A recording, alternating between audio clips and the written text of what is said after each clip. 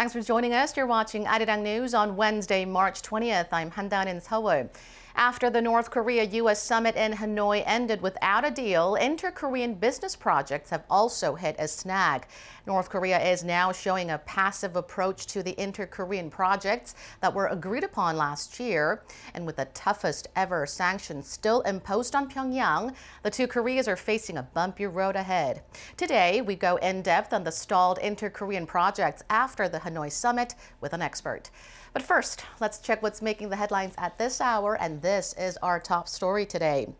The United States is ramping up pressure on North Korea, sending a strong message almost on a daily basis since the Hanoi Summit.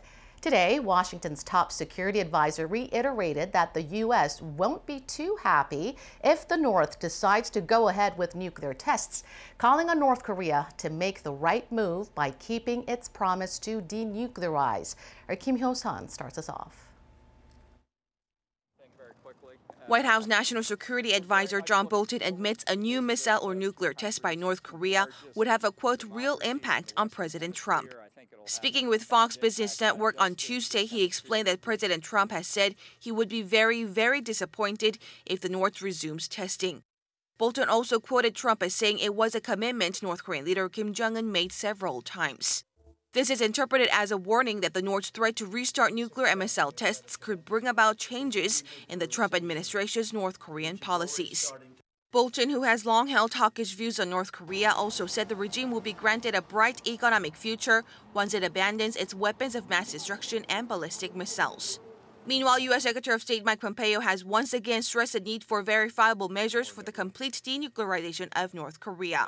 Speaking with local media in Kansas on Tuesday, Pompeo said it's time the North Korean leader show action, considering the distrust between Washington and Pyongyang.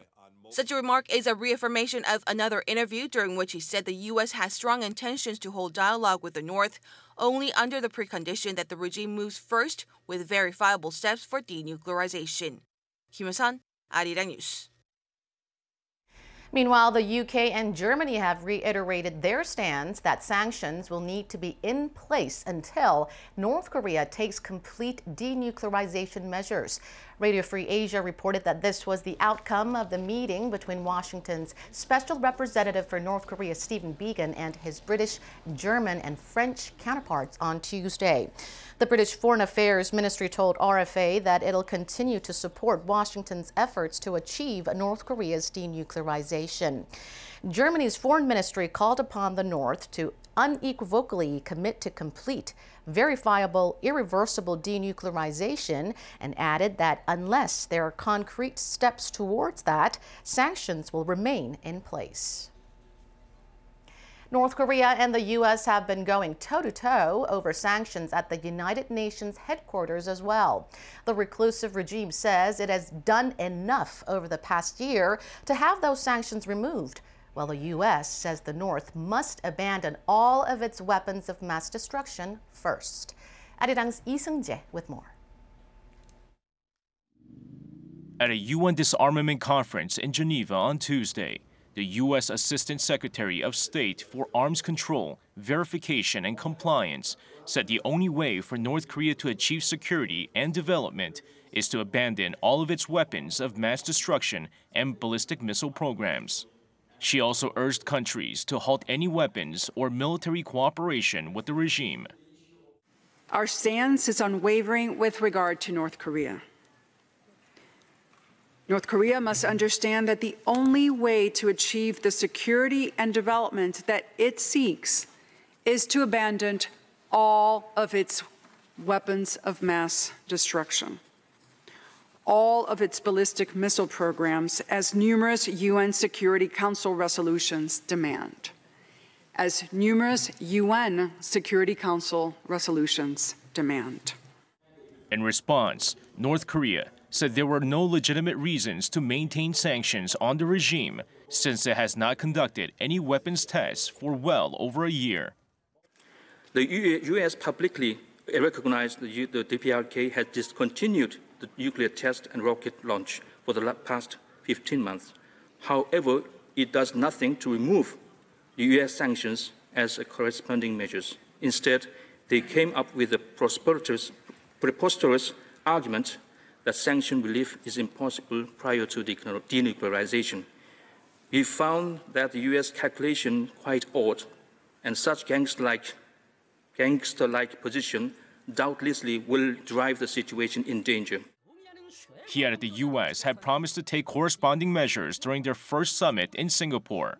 Instead, according to Ju, President Trump came up with what he called a preposterous argument that sanctions relief is impossible prior to denuclearization.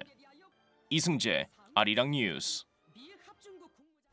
South Korea and Russia have been sharing their evaluations on the latest developments surrounding the Korean Peninsula post-Hanoi Summit.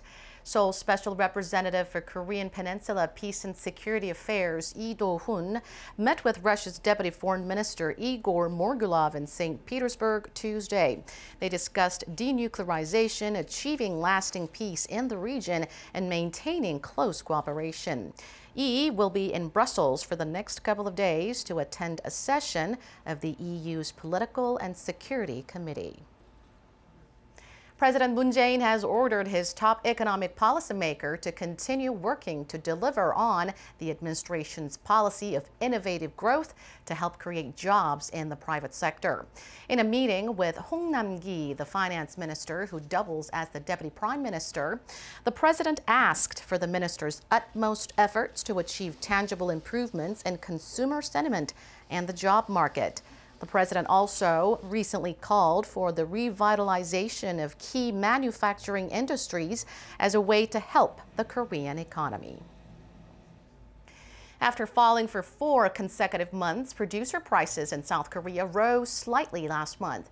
The Bank of Korea says the Production Price Index, a barometer of future consumer inflation, edged up 0.1% on month in February. The central bank says higher services prices and industrial goods prices, like global oil prices and raw materials, offset lower agricultural and electronics goods prices. The United States became the 5th biggest oil exporter to South Korea last year. And our Kim Da-mi explains why South Korea has been importing more and more U.S. crude oil. South Korea was the world's #2 importer of U.S. crude oil in 2018, outstripping China. Last year, South Korea brought in around 61 million barrels from the U.S., which is around 6% of the country's total oil imports. This made the U.S. the 5th largest exporter to Korea after Saudi Arabia, Kuwait, Iraq, and the United Arab Emirates. From 2017, South Korea's imports of American crude began to grow sharply because of price competitiveness. While prices of oil produced in the Middle East rose last year due to U.S. sanctions against Iran, U.S. crude became cheaper as the country increased its shale oil production. One main reason is that the price gap between Dubai crude and West Texas Intermediate widened to $8 per barrel last year, which led to local oil companies' preference for U.S. crude oil. Market observers added that the size of South Korea's oil imports from the U.S. will depend on whether WTI remained significantly cheaper than Dubai crude. Kim Da-mi, Arirang News. An investigation into a strong earthquake that jolted the southeastern city of Pohang in 2017 finds that it was triggered by a geothermal power plant. A team of researchers from around the world, led by the Geological Society of Korea, conducted a year-long investigation to find the cause of Korea's second largest earthquake on record. The investigation concluded that there have been 5 stimuli from excavations at a geothermal power plant since 2015, which eventually triggered the earthquake. Local citizens are now up in arms and are likely to file a lawsuit against the government for compensation.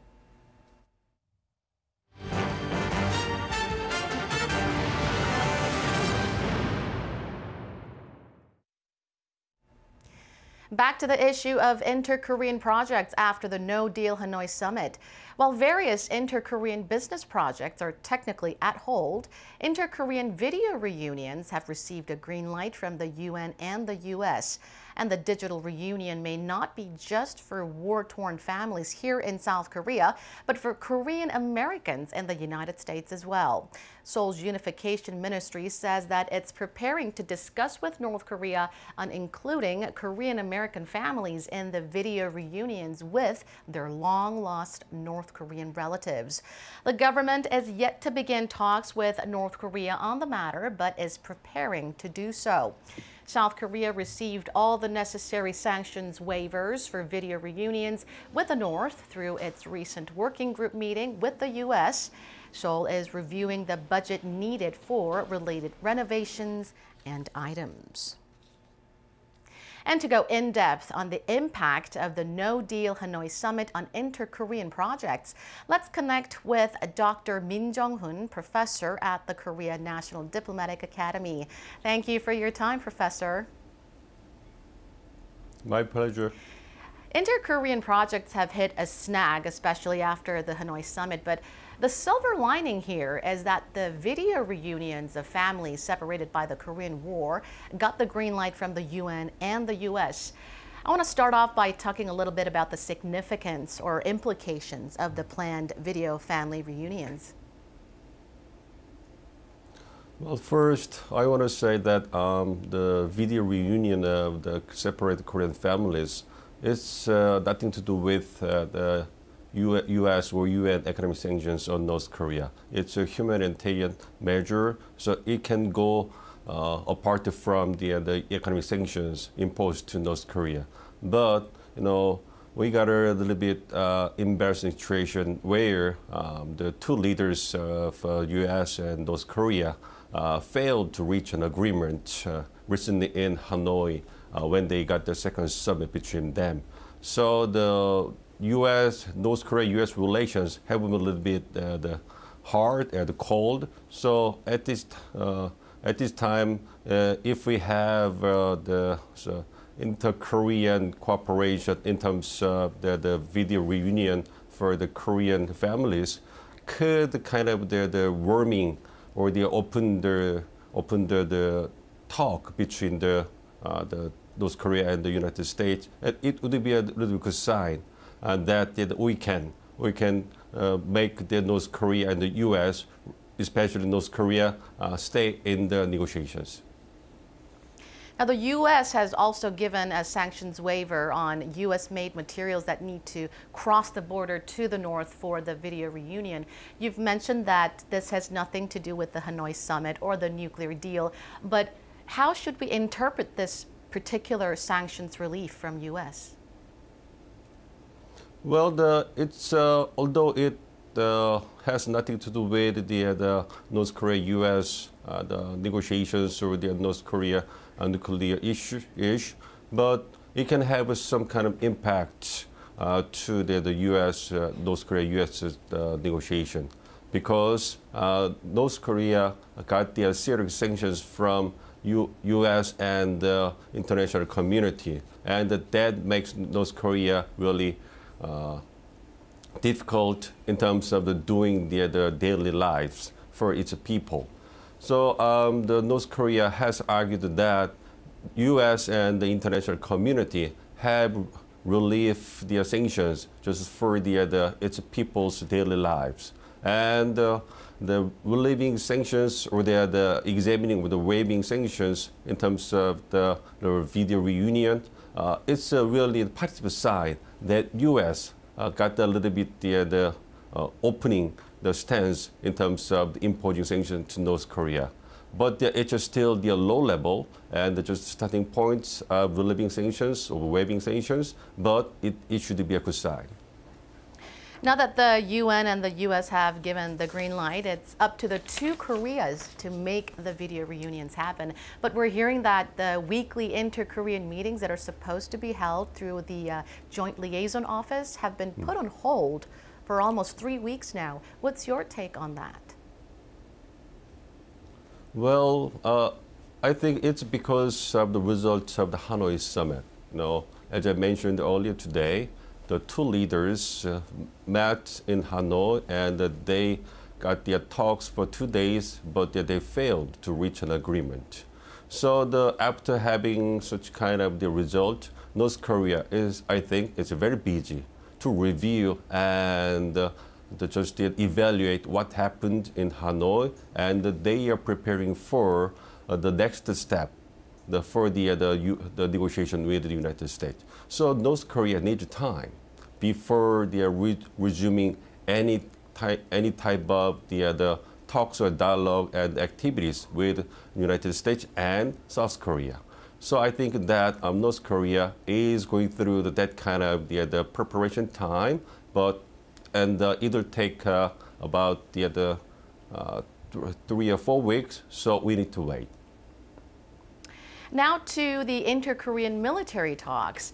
You've mentioned that North Korea needs more time now, but North Korea has shown a passive approach to military talks as well, despite a joint recovery operation planned for next month. I believe it's set for April 1st, which is less than 2 weeks from now. How do you see this? Well, I personally hope that the inter-Korean talks for the military the areas should go without the negotiations between North Korea and the United States. But North Korea got such the important meaning to the negotiation with the United States. So the inter-Korean projects, including the military talks between the two Koreas, got a serious impact from what happened in terms of the U.S., North Korea-U.S. Talks. So again, the North Korea is having a preparation time. So North Korea is very careful in terms of expressing any opinions about inter-Korean projects, including military talks. So that's why the North Korea is passive nowadays in terms of the military talks with South Korea. So we need to give some time to North Korea before it responds to South Korea's call.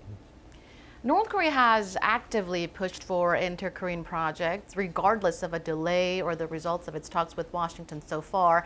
But it seems a little different this time. Like you've said, it looks like North Korea needs much more time this time. What are your thoughts on that?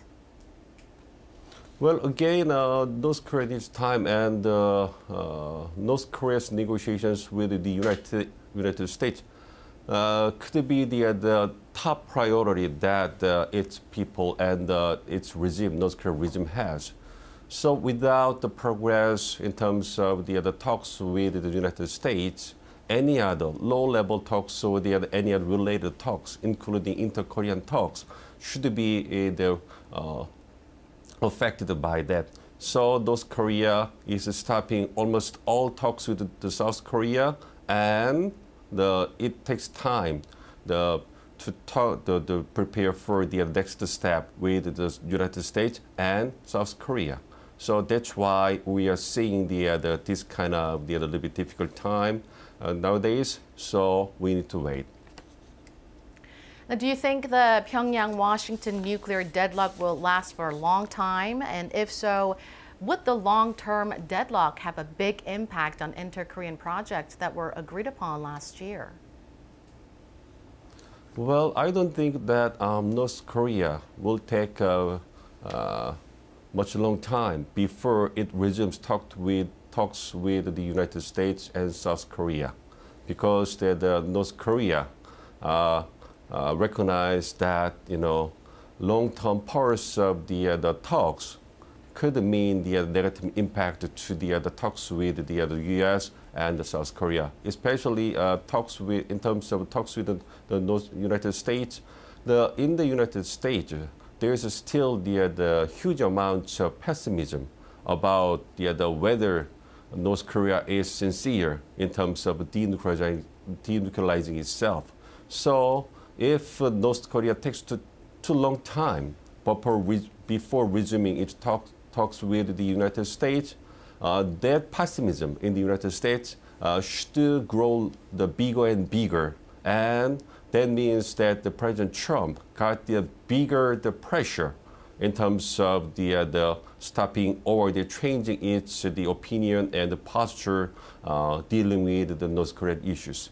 So it should not be a good sign or the good signal to anyone involved in the talks. So I think that North Korea will take just a couple of or 3 or 4 weeks before it completes its review and evaluations of the current situation, and then try to find the path to the resume the talks with the United States. And I think that role should be done by South Korea.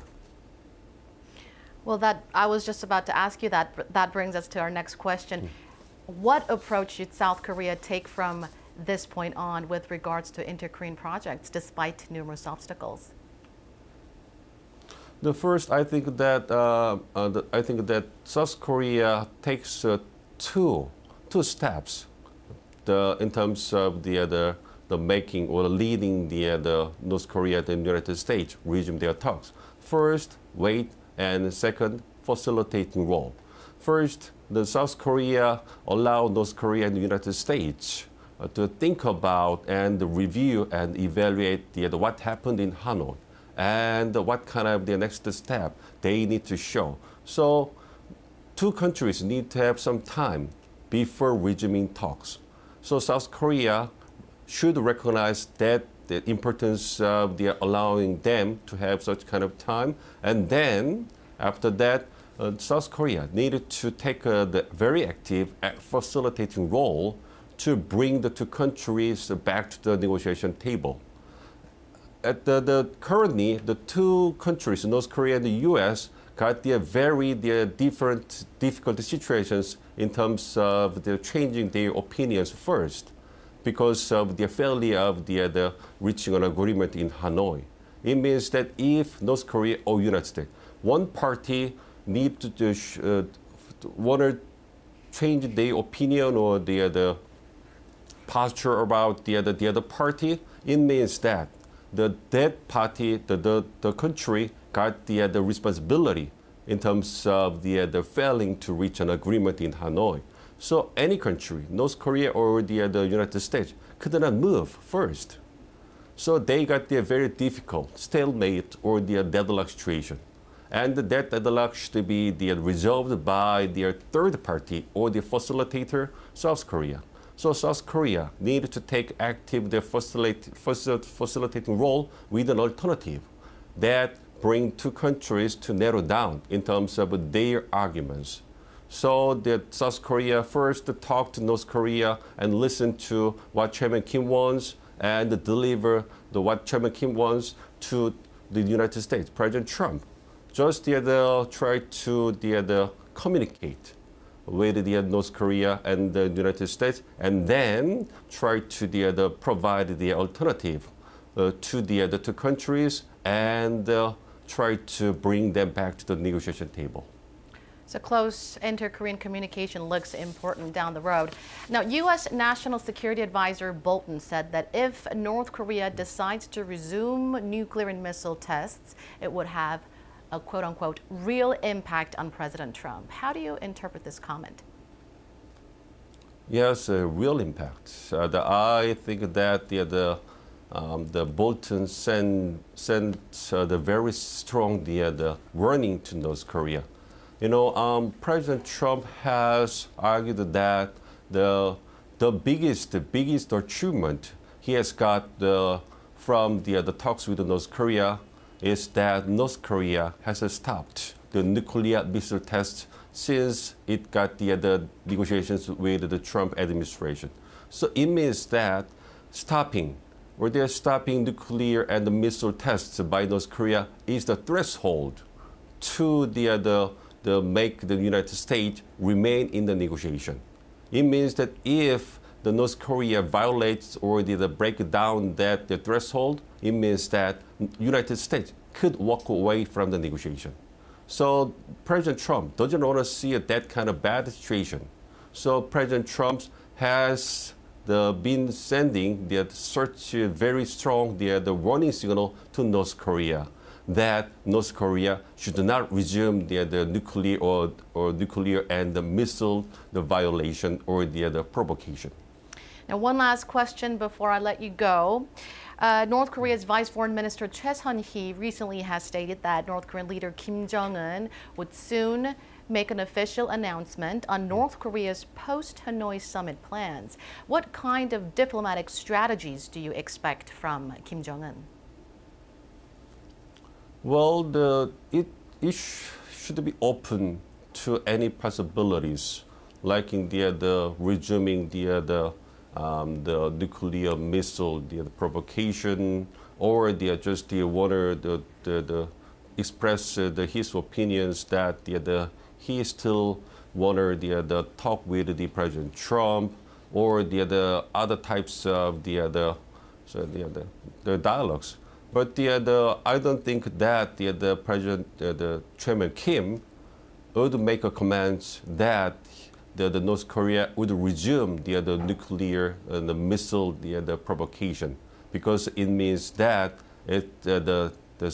North Korea want to walk away from the negotiation. I don't think that Chairman Kim would want to see such kind of bad situation like the President Trump in the United States. So I expect personally that the Chairman Kim would show the low level kind of response or the reactions to the United States the argument. It means that the North Korea, the Chairman Kim, tried to appeal to international community that North Korea has taken the precaution, many nuclear measures, but North Korea has not got any kind of corresponding measures from the United States. So North Korea, the Chairman Kim would appeal to the international community and push U.S. to take the corresponding measures. And that kind of the most expected the responses from the North Korea, but that tone should be low, so low key responses from the North Korea. It means that North Korea still wanna talk with the United States and wanna make a progress in terms of the denuclearization and U.S. corresponding measures. Well, we're standing at quite a crucial crossroads. Thank you so much, Dr. Min, for your insights today. And that is all from me. That is all from me. Thank you for being with us. Stay tuned for more news updates throughout the day.